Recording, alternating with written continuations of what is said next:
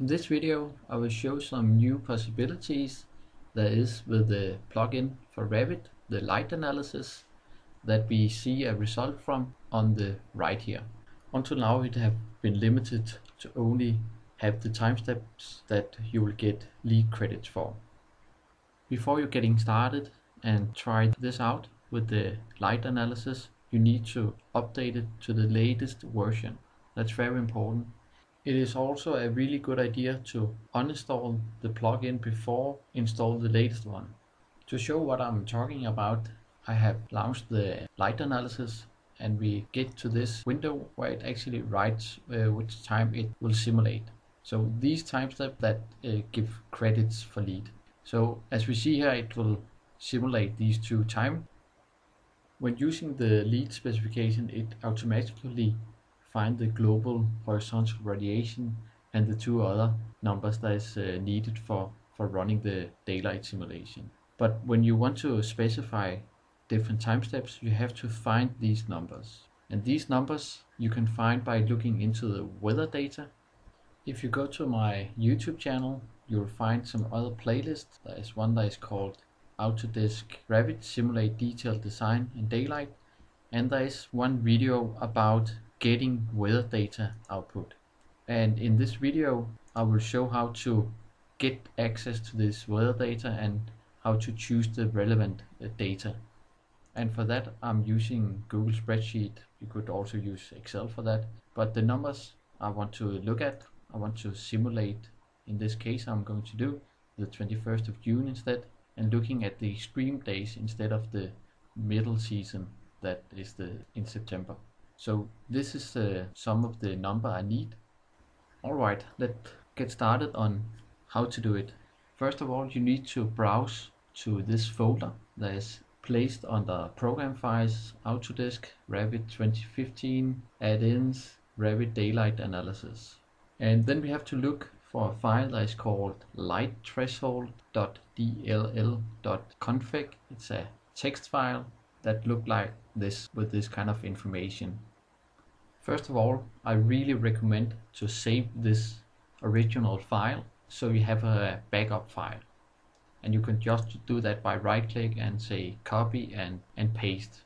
And to open this file, or just open some of the other files here, you right click and say open with, choose notebook for example, and then it will open this file.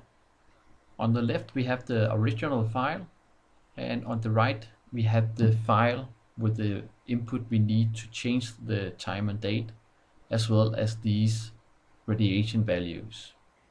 These lines I have marked here is the data we need to put in, and I will paste it into the comment field of this video. But first of all, we need to tell this file that it should use another data. Then it needs to some time step, then these different values that I showed earlier that we need to type in manually. And then if we want to have two time steps, I can do it once again here.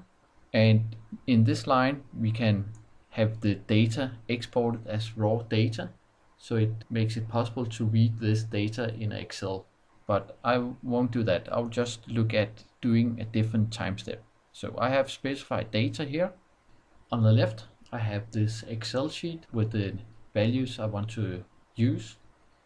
Maybe I should mention here that I have taken 2 days before and 2 days after the 21st of June to get a more average value. But in cases like this with 21, then it will make the average very low. So you should look a little bit on the number and find a proper average.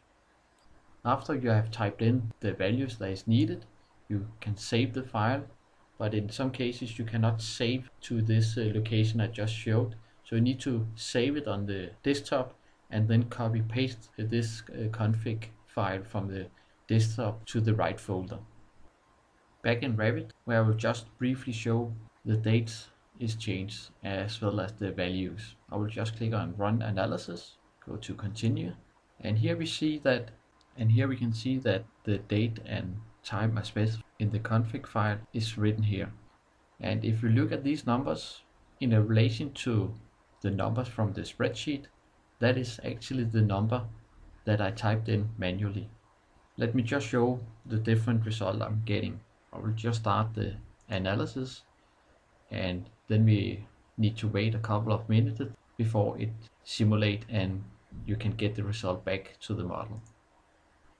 And after a while the result will come back, and I need to click on generate results. And here we see it doesn't look as it typical look like. We don't have this box here that will tell you if it's fulfilling the lead credit, but it gives you information about the dates and time you have chosen. If it's below or above the threshold, that is still these 300 to 3000. And when we press OK, we will get the result on the plan as we see here. And if I click on it, I can show you that right now it's looking at the 21 of December at 12 o'clock. And if I change it, then we'll have the 21st of June instead. So here we have the visual part, and if I look in the schedule, it also looked a little bit different as it used to be. We still have this line here, but here the actual right for this specific time we have chosen. And all the data we have here is based on these time steps we have chosen in the text file. This video have shown how to simulate other time steps than the lead specified time steps, that is the 21st of September at 9 and 3 o'clock.